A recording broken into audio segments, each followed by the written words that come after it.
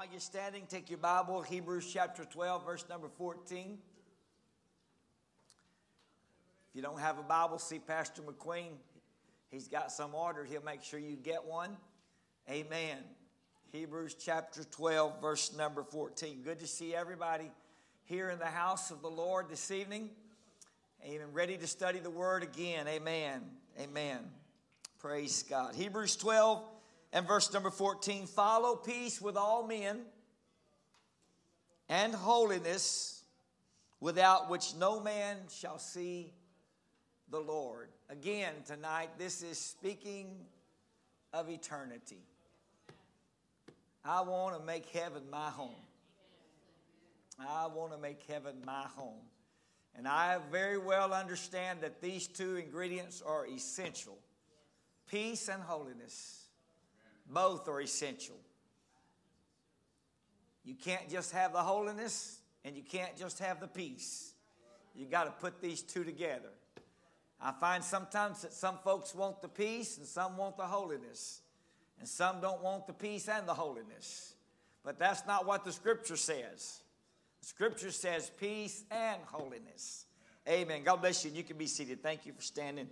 Amen. You'll be glad I left you standing for a minute by the time I get done this evening. Amen. All right. Amen. Last week I kind of gave you a preview of what we'll be talking about today. Questions concerning practical holiness. We're studying holiness or being separated unto the Lord. And so this evening we'll start out with the first question on this subject tonight. Where does holiness teaching originate? Where does holiness teaching originate? If you didn't bring a pad and some writing instrument or have a device that you take notes on, then I'm encouraging you to do that. Not just while I'm teaching this series, but that's good. That's a good practice every time you come to church. Every time. Sundays and Wednesdays. It's a good practice. Amen. Every time you come. So where does holiness teaching originate? The supreme source of holiness teaching is the Bible itself. So the simple answer is the Bible. The Bible. That's where holiness teaching originates. This is important because we also call the Bible the Word of God. The Word of God. Sometimes just saying Bible, Holy Bible, sometimes that kind of lets us allocate the Bible into the library of books when it's more than books. It's more than books. I've got a library full of books. If you've ever walked in my office, I've got a library full that's in there, and I've probably got another library that full scattered around. In fact, that little black trailer out there behind the church, I filled it up when I cleaned my office up the other day. Folks thought I was moving out. I wasn't moving out. I was just getting some room to move around. That's all I was doing. So, but it's full of books, and I got books at home, and so there are many books, but there is only one Word of God. Let me repeat that. There are many books, but there is only one Word of God. That's what we rely on. We rely on the Word of God. We rely on that Word of God to be the final authority on all facts. It is the final authority, and we rely on it. When we're not sure what's right or what's wrong, we go to the Word of God. And when we are in some dilemma or some question is in our mind about holiness, the place to go is the Word of God. That's where we need to go to get our final authority. Holiness standard must either be a specific Bible statement or a valid application of a biblical principle. Now that's important. That's important. It must either be a verbatim statement, actual statement that identifies and defines the holiness standard, or it must fall under the category of a sound application of a biblical principle. Now, there are many things that we do because they are expressly written in the Word of God. There are other things that we do because they fall under a practical application of a biblical principle. And they are both very important. They are very important. I have had a lot of people tell me over my life as a believer, well, that's not written in the Bible. And it may not be written in the Bible in the exact terms. For example, there's no scripture that says thou shalt not be a practicer of the consumption of pornography. Can't find it.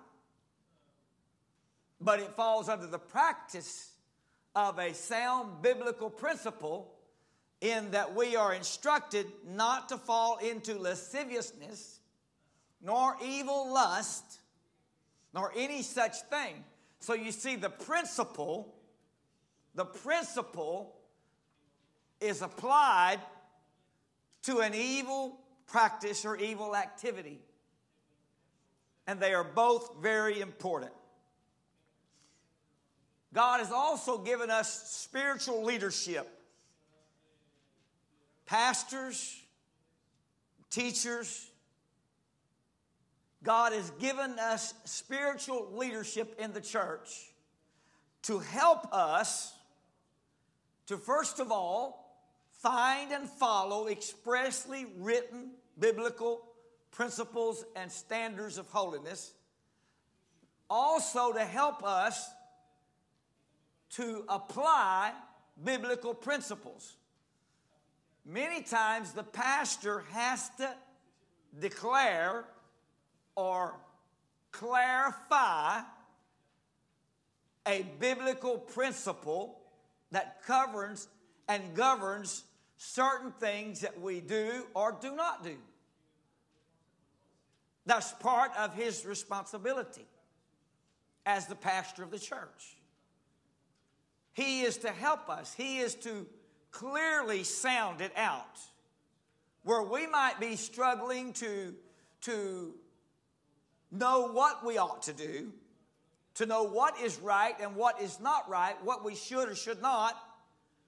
Pastor is in that place of spiritual authority to make it clear what this flock should or should not do. Very important for us to remember that. Ephesians chapter 4, verse 11 through 16 teaches us of the importance of the pastor's oversight and the pastor's clarification of biblical principles and how they apply to biblical standards. Without a pastor, it'd be very easy for us to miss out on a lot of things that God wants us to get. Thirdly, the Bible, the Word of God, the spiritual authority. And thirdly, but also very, very important, is the unctions of God's Holy Spirit, or the leading of God's Holy Spirit. God's Spirit will move upon a man or a woman. In fact, sometimes God's Spirit will bring a conviction or a certain feeling into your spirit about something that you have done, or maybe something that you have not done. God's Holy Spirit will prompt you, nudge you, or move you, even in some instances where you lack biblical understanding. In other words, you might say, well, I was doing such and such the other day, and I felt bad. I felt bad. It didn't feel right. That was God's Holy Spirit prompting you. Now, if you want further understanding, go to pastor. Wave at us, pastor, back there. There he is, back there. Just so y'all know, he's waving his hand back there. Go to pastor and say, Pastor, I need clarification. I felt something, but I really don't know why. I really don't know why. So, here's the way that this works. First of all, God's Word gives us expressly written biblical standards. And then the Word of God gives us biblical principles. And then God gives us a spiritual leader whom the writer said watches for our souls. He gives us a spiritual leader to help clarify any of those things that we might not fully understand. And then thirdly, with his own Holy Spirit, he prompts us into things and out of things. God's Holy Spirit doesn't just work and say, don't do that. God's Holy Spirit will also urge you to do things. To do things. It will urge you into practice of holiness standards. These three teachers, the Word of God, the Man of God, and the Spirit of God, these three teachers, they do not work against each other. They do not work against each other. They work in harmony. They work together to accomplish what God desires for us. And that is what Jesus said when he said these words. Be ye therefore holy, even as I am holy. So the Word of God, the Man of God, and the Spirit of God, they all work together to help you and I to arrive at the place that God wants us to get to. So here's what I would say by way of advice. Don't fight the Word. Don't fight the Man of God. And don't fight the Spirit of God. Submit to and yield to the Word of God, the Man of God, and the Spirit of God, and you will be well on your way to becoming the person who is a practicer of holiness, which is worship unto the Lord. You will be well on your way to fulfilling that and arriving at that place in your life. Amen. Second question. The first question was, where does holiness teaching originate? The second question is, what are holiness standards? What are holiness standards? The Old Testament, a standard was a banner. It was lifted up and displayed before the people, sometimes on a pole, sometime between two poles, but it was raised as a standard, and it was put there as a source of information and instruction. It was to help them understand what they needed to do and how they needed to do it. Still works the same way today. The standard still works the same way today. In Numbers chapter 21, verses 8 and 9, we read of an instance where a standard or a banner was lifted up. Dictionary defines the word standard as this: something established by authority. Remember the Word of God, the final authority? Something established by authority. Remember the Man of God?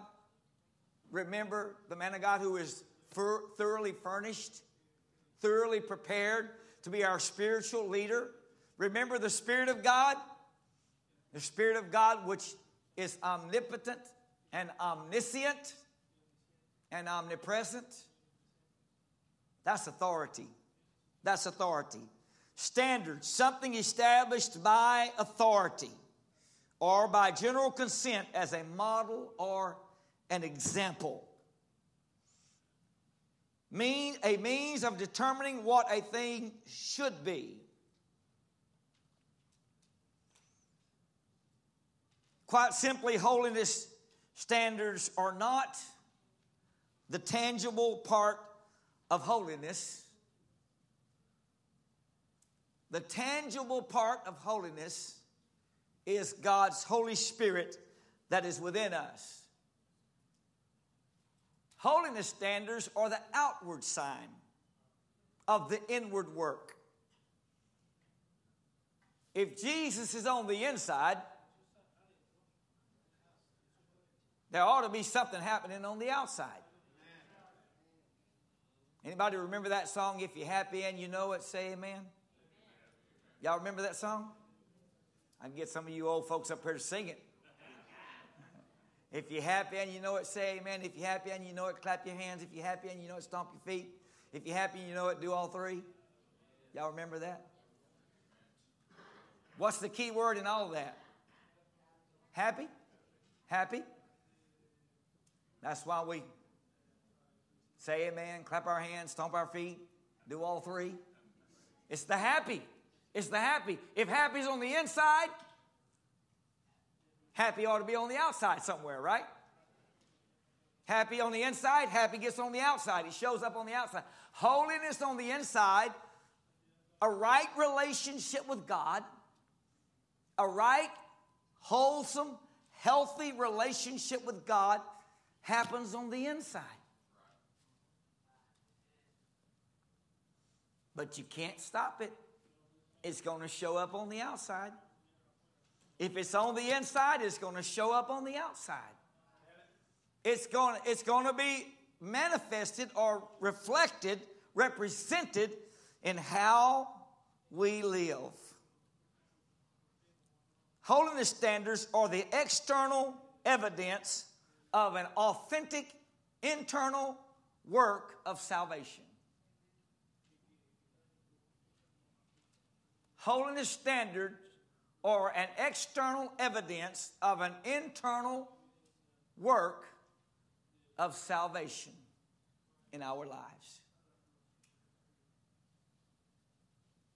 Ask yourself this question: if I'm saved, what am I saved from?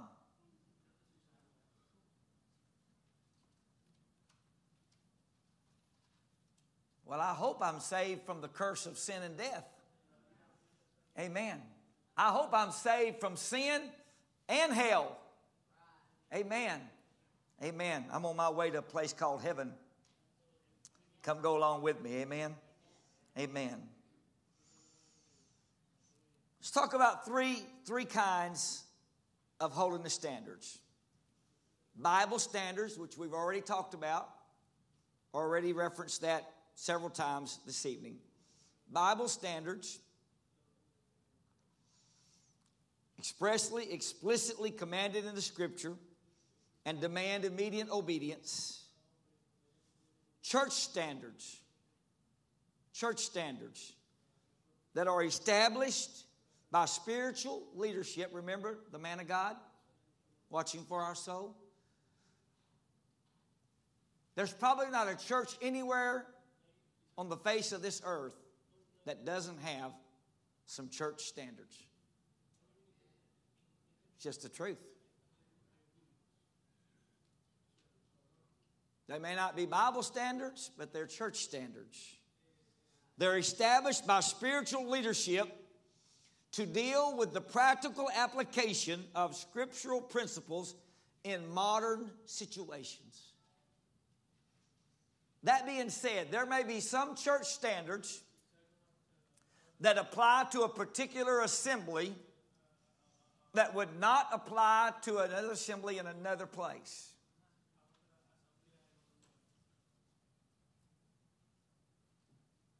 How could that be so? Because the situation in which we live may be different. It may be different. And so God has given the authority to the pastor, the overseer, the under shepherd of the flock. He has given the authority to him to apply biblical principles as they are needed in the particular body over which he is pastoring. These are usually understood and implemented gradually. It doesn't happen overnight. I've had some people that even questioned the authenticity of another person's experience in the Holy Ghost because they did not witness an overnight change. None of us got here overnight. Some of us get there a little bit quicker because of our heritage. If you had a godly mother and a godly father, whether you realize it or not, they didn't get where they were overnight. And if your heritage goes back to grandparents,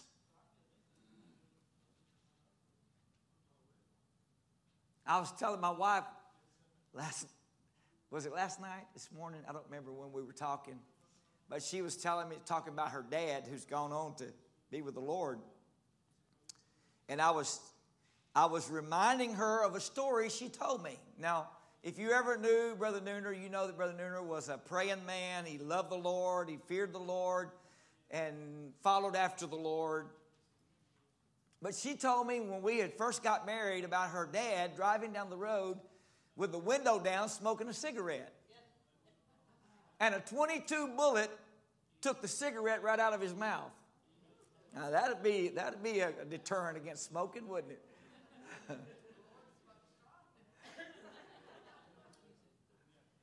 High as bullets is, and as many cigarettes as there are, I don't know if we can afford to do that nowadays. That's just preach and teach. How about that? Amen. We'll do it that way, all right? But I say that to say this. None of his kids probably even know that story. In fact, she had forgotten it. She said, now that you tell me that, I remember hearing that story.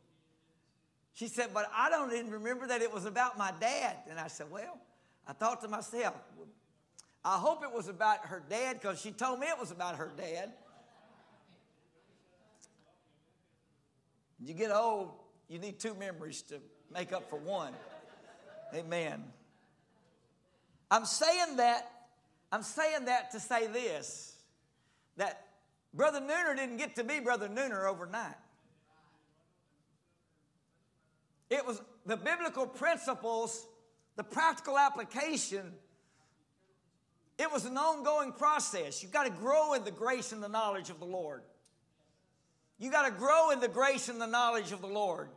You don't just repent of your sins and all of a sudden you're spiritual from head to toe. You got it all figured out and you get it all right every day, 24/7. You know, you're that one, you're that person.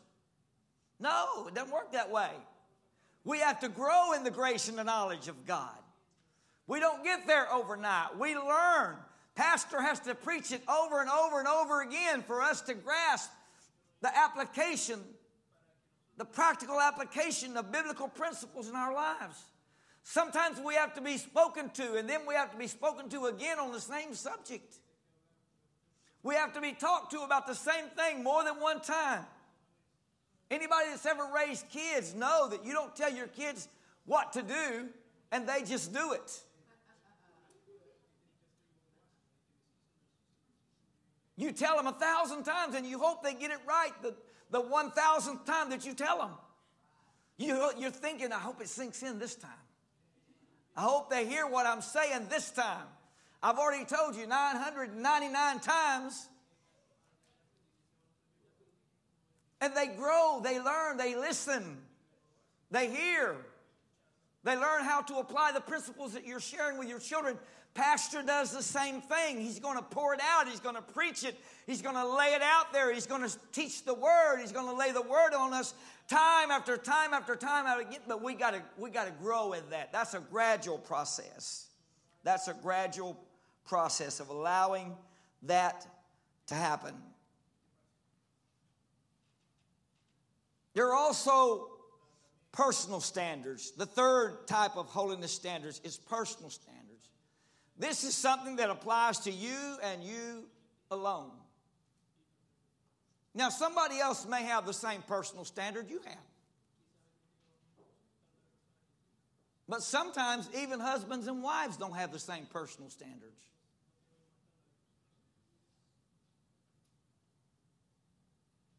And for sure, sometimes parents and their children don't have the same personal standards. Now, we should all have the same biblical standard. And we should all have the same standard by the man of God that's given to us, church standards, practical application. We ought to be one body. You ought to be able to tell that we belong to the same body. But we're going to have personal standards. We're going to have personal standards that will vary. Just a real simple explanation of that is, I only wear long sleeve shirts. That's all I wear. And it don't have anything to do with that being a biblical standard. And it don't even have anything to do with it being a church standard. But it's my personal standard. Furthermore, it's my personal standard because of a position that I hold. Before I held that position, I did not have that personal standard. I didn't always wear long sleeve shirts. I didn't wear tank tops. If you got any tank tops, you can throw them away. Be all right. Make car rags out of them. Give them to Brother Nicky. He ain't here tonight, but save them for him. Don't got any wife beater t-shirts, as the McQueen boys like to call them. Don't got any of those.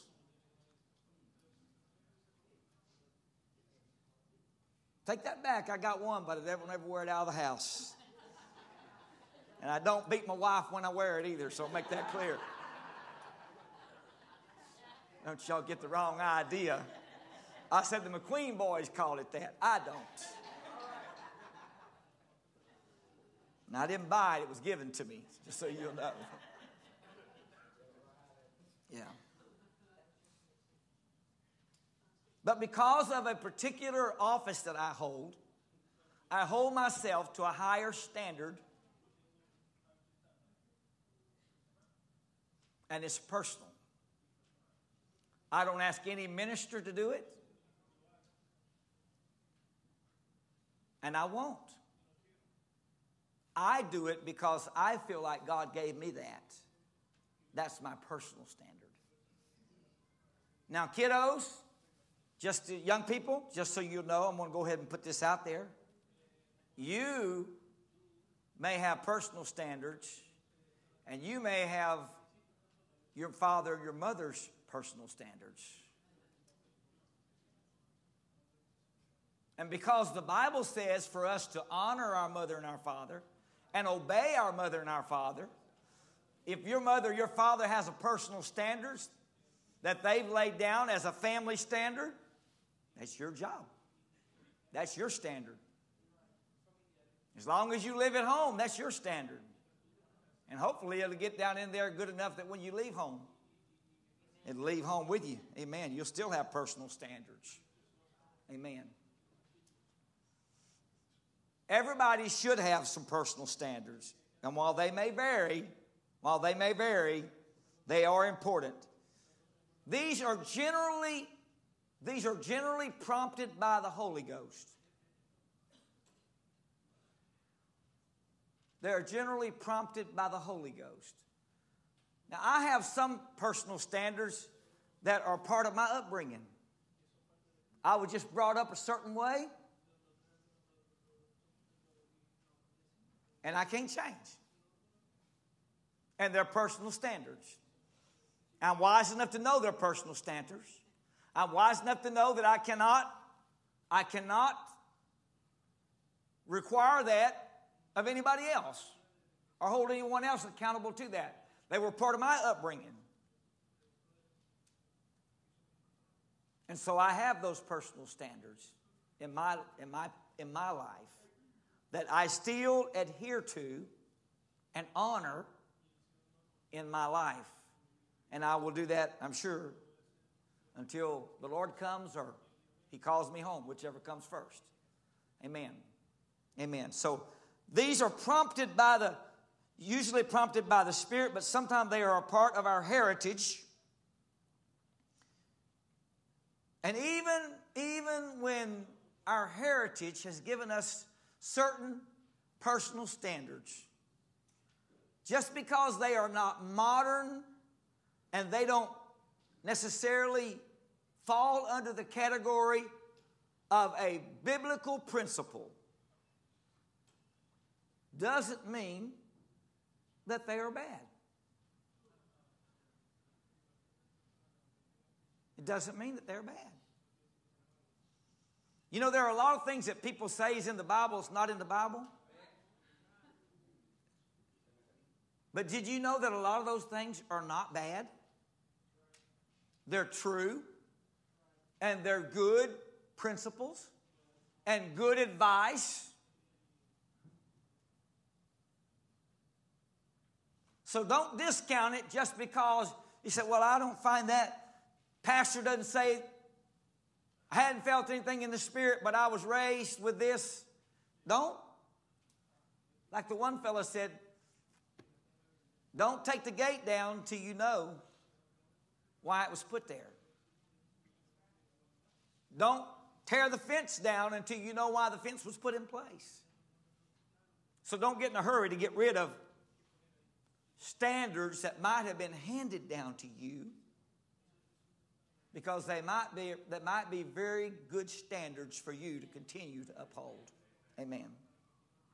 Amen. All right, question number 3. Are external standards a type of Phariseeism, hypocrisy, or legalism? Jesus obviously had a problem with the Pharisees, but it was not that they appeared holy, but it was rather that their outer holiness was only a facade to camouflage their inner sins. Jesus didn't have a problem with the Pharisees and what they tried to do or what they tried to teach. In fact, when Jesus called them a hypocrite, and in Matthew chapter 23, 7 times He called the Pharisees hypocrites. He also said this in Matthew chapter 23. He said, all therefore, whatsoever they bid you or ask you to do or observe, that observe and do, but do not ye after their works, for they say one thing and they do not.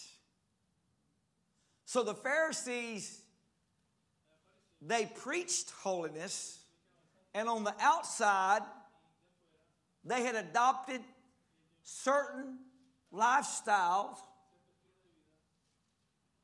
but on the inside,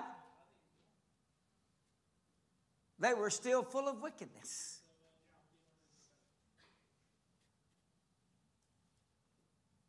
God is interested in the outside. But can I tell you this? He is more interested with the inside. And you know why? Because Jesus on the inside, working on the outside. Oh, what a change in my life. The one thing that won't happen is He won't start on the outside and make His way to the inside. I've never seen it happen. God start working on the outside and make His way to the inside. It doesn't work that way. He works the other way. He starts on the inside and works His way to the outside. Amen. Legalism is the act of basing one's salvation on their own good works or imposing non-biblical rules to earn salvation. The Bible condemns this practice in Romans chapter 3 and 4 and Galatians chapter 3. However, The proper alternative to legalism is not the absence of God's law. It's not the absence of God's law, but it's the proper relationship to God's law. It's letting God work on the inside and thus submitting to God working on the outside.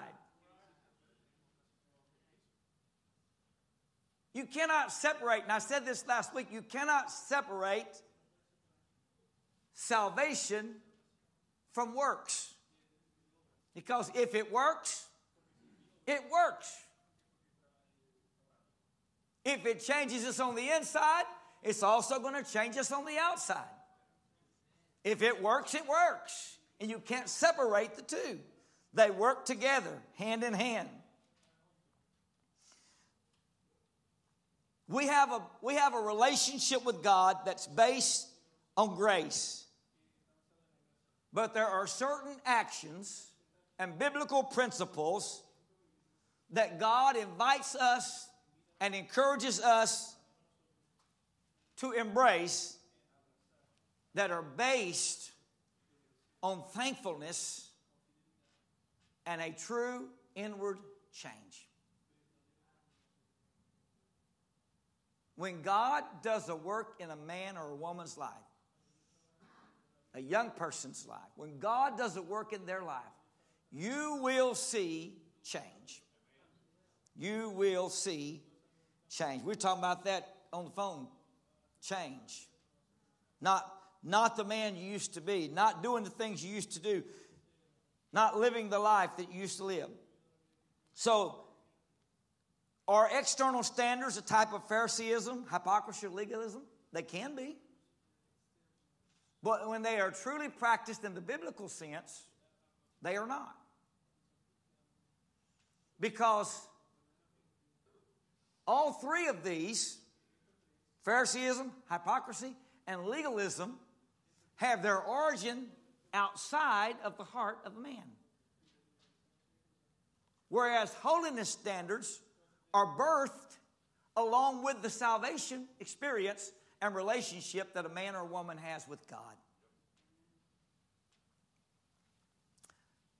Why are some practical holiness issues mentioned less frequently in the Bible?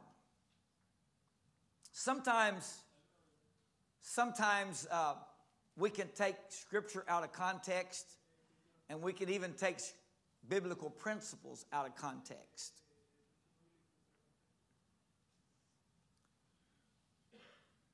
There are many things that I have applied this principle to in my life. Let everything be established in the mouth of 2 or 3 witnesses. I've applied that to many things, and it's a good principle.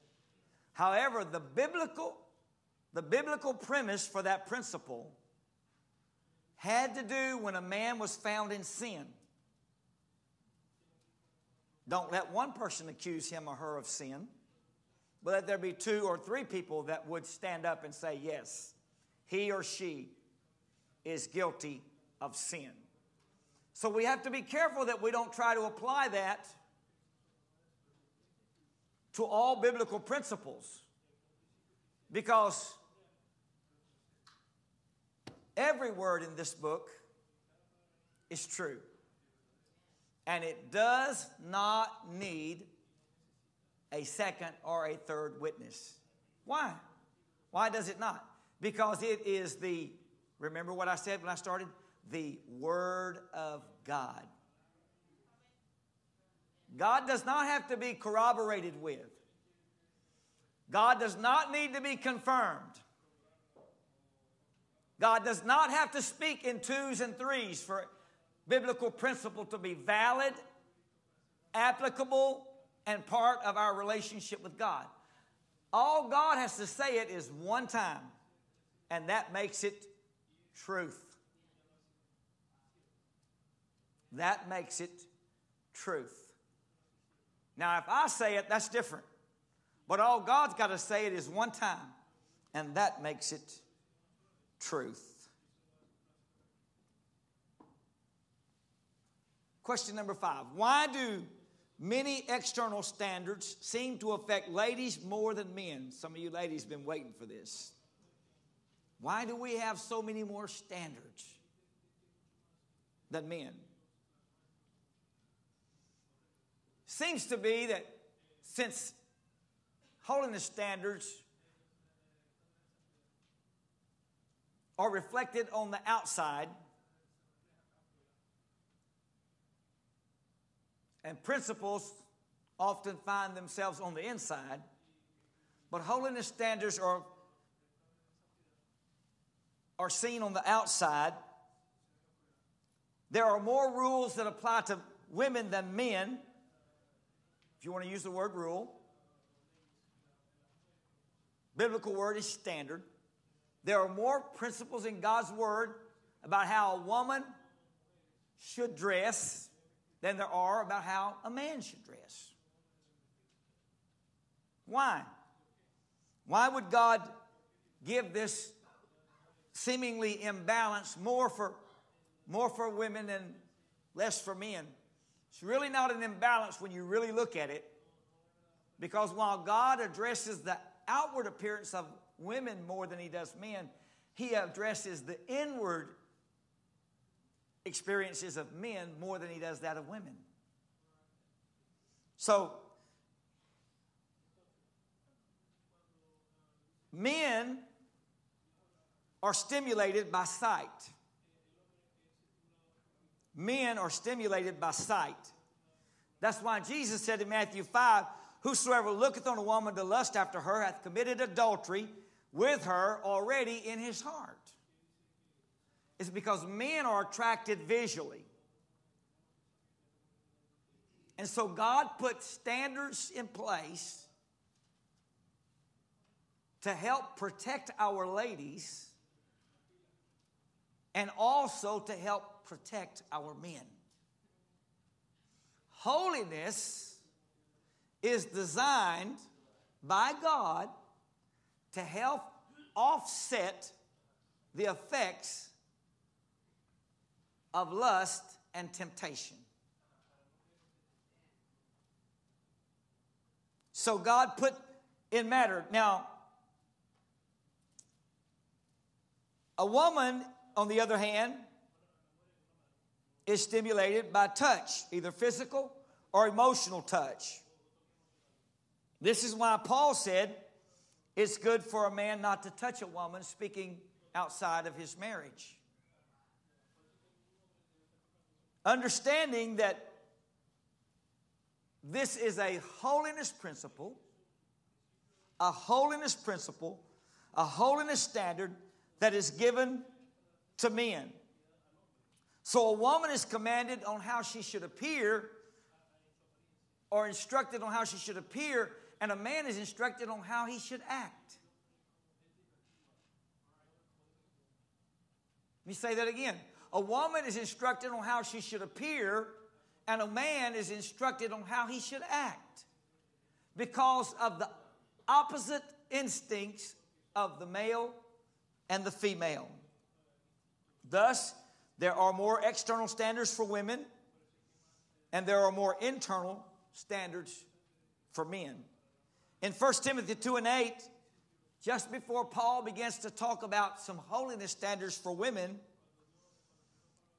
he mentions 3 holiness standards for men. He says, lift up holy hands, or a body that's free from sin. Worship without wrath, or a spirit that's free from anger. And worship without doubting, or a mind that is free from doubt and confusion. These are holiness standards for men. These are holiness standards for men. Now, I know in this 21st century that we have to be a little bit more clear on what's proper attire for men than we used to have to be. Because this 21st century, the way people dress has just gone crazy. Amen. It's just gone crazy. It's just the truth. Men and women. Men and women. So this is why God put more in the Word of God concerning external standards that affect ladies than external standards that affect men. There are standards that affect both men and ladies, externally speaking. Amen. Number 6, what happens to a believer who rejects external holiness standards? What happens to that believer? Let's look at 5 stages of a potential believer. Number 1, comes as a sinner. Man comes as a sinner. Internal holiness, he doesn't have any. He just does whatever he wants, whenever he wants. External holiness, none. Absent.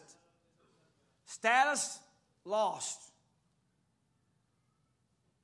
Scripture reference, Romans 3:23, Proverbs 21:4. Second stage, an immature believer. Someone who has just began their walk with God. Internal holiness. His or her internal holiness is present through the justification process of their salvation. They haven't got it all figured out yet. They're just starting. But they're going the right direction. They're going the right direction. External holiness, not yet developed, just starting to develop through sanctification and through understanding of the Word of God. Future status, saved, if they allow holiness to continue to develop in their lives. Romans 5:1, 1 Thessalonians 4:1. The third stage, or the third category, a hypocritical believer. Internal holiness, none, because they're already backslidden in their heart. External holiness, sometimes they have good works that are maintained, but are not accounted as righteousness by God, because they are hypocritical in their nature. Future status, saved if they repent. If they repent, saved. 1 John 1:6, 1 John 1:9, and Ezekiel 3:20. A worldly believer. A worldly believer.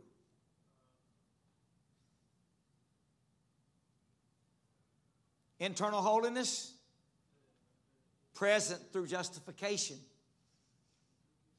They may be worldly, but they got a heart for God. They're seeking the ways of God. External holiness, good works have been abandoned by convenience and worldly acceptance. They've been unwilling to submit to the principles of the Word of God, the man of God, and the Spirit of God. Future status, saved if they repent and return to their former relationship with God. Lost if holiness is continually put aside. The mature believer. Internal holiness, present through justification. External holiness, continually, daily, weekly, monthly, and annually, developing through sanctification. Future status, saved. Romans 5:1, Romans 6:22, and 1 Thessalonians 3:13. Let me move on to number 7. What should I do if I do not feel convicted about a certain standard? What should I do? Number 1, carefully and prayerfully study the Word of God on your own, allowing it to speak to your heart and convict you in accordance with God's Word and God's will. Many times, the Holy Ghost will illuminate our understanding through anointed preaching and teaching. This is given to us by the man of God, and when we receive it, God will clarify in our hearts and minds what we should and should not do. Our responsibility is to submit to God's Word as it is revealed to our spirit. James 1:21, the Word of God tells us to receive with meekness the engrafted word which is able to save our soul. So carefully and prayerfully study the Word of God, and carefully and prayerfully receive the anointed preaching of the man of God, and carefully and prayerfully be submitted to the leading of the Holy Spirit in our lives. Amen. Hebrews 13:17 says this about the man of God. It says, obey them that have the rule over you and submit yourselves, for they watch for your souls, that they may give account, that they may do it with joy and not with grief, for that is unprofitable for you. Strong words from the Word of God concerning a proper relationship between a child of God and the man of God that God has placed in their lives. Last question, number 8. How can I develop real internal holiness?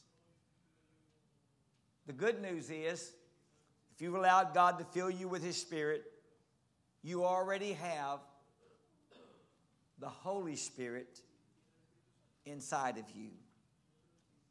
So you already have the birth of internal holiness taking place already on the inside.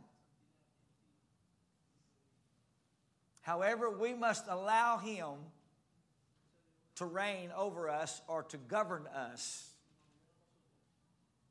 Having received God's Holy Spirit can only be effective in our lives if we yield to His leading and His guiding. And if we do, then His Holy Spirit will lead us and guide us. And as we grow in the grace and knowledge of God, the Word of God will confirm what the Spirit of God has already prompted inside of us. There's probably not a person sitting in this building tonight that hasn't had something revealed to them by God's Holy Spirit that did not have a true biblical understanding of why.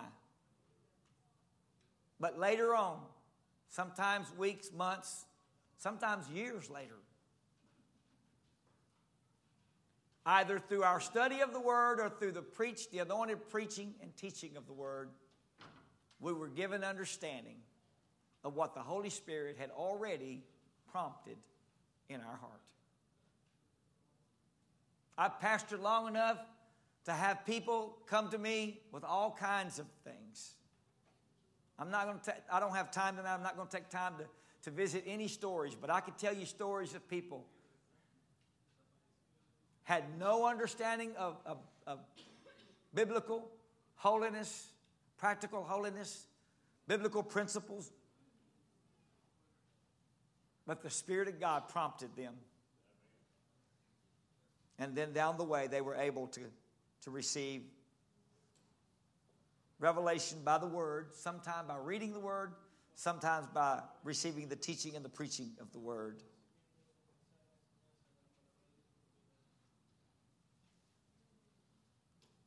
Through the Spirit's power in us and through the prompting of God's Spirit, we can learn how to live above sin,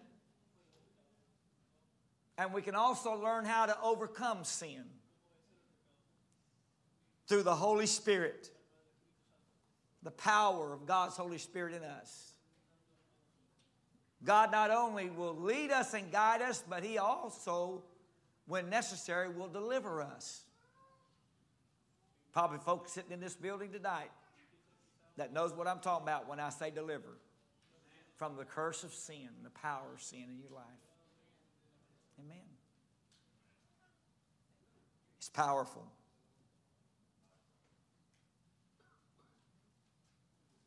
The law of the Spirit does not destroy sin, but it overcomes sin.